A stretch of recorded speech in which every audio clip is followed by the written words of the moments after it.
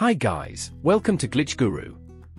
In this video, we'll show you what to do if the Google Play Store keeps showing the something went wrong error on your Android. The first thing you need to do is long press the Play Store app icon on your phone. Then, tap the info icon from the resulting menu. On the app info page, scroll down to tap on storage.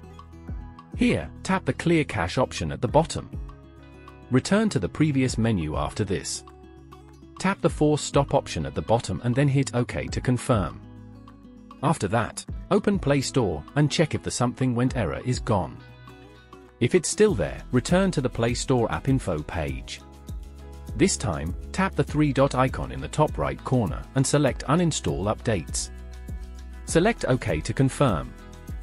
Open the Play Store after this and check if the error is still there.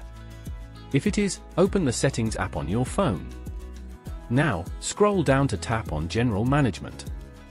Here, select the Date and Time option.